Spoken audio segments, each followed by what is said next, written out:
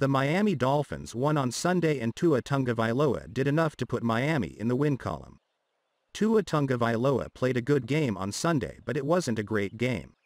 Miami fans wanted a great game, but they would take a good game if it came with a win. It did. The problem is that mainstream media has had a dislike for Tua since last year when he struggled to regain his confidence after his major hip injury. Sunday didn't do much to silence that crowd. Today's vitriol has been all about how Tua got outplayed by Mac Jones. How the Dolphins shouldn't have won the game had it not been for a big mistake by Damian Harris late in the game. No, Tua played okay. But his play only showcased the need to add, say, Deshaun Watson. Midway through the game, the announcers were talking about the trade deadline in early November and how the Dolphins could be looking to make a move for the inactive Houston QB. Throughout the game, media personalities around the web questioned whether Tua could play a whole year without being benched. It was only made worse when Jacoby Brissett was brought in to run the QB sneak on 3rd and 1 and then run a really bad play next that essentially ended that drive with a penalty and eventually a punt. Forget the fact that the Patriots are a well-disciplined team with one of the best defenses in the league.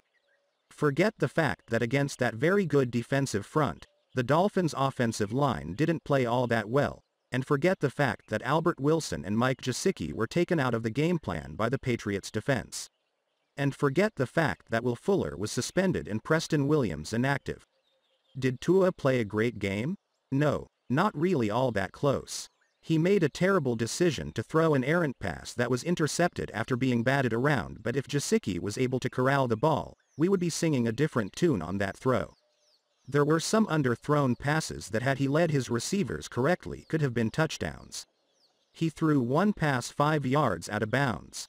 Tua did a lot of things right though. He had poise in the pocket and he led the offense well.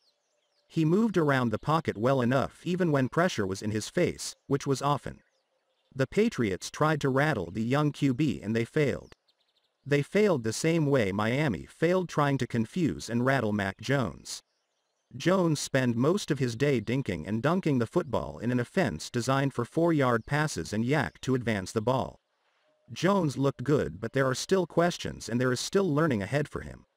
Is he better than Tua? That's a discussion going on now, on social media. The answer is, we will know in another year or two. What we do know is that the Dolphins are 1-0 and Tua Tagovailoa has a lot of room to improve and hopefully, he will do just that. Aside from a couple of poor passes, Tua was fast with his release and for the most part on target like he should have been. Timing will come as the season rolls along, but his first outing has not silenced his doubters. Personally, I think Tua did just fine against a really good team with little help from his offensive line.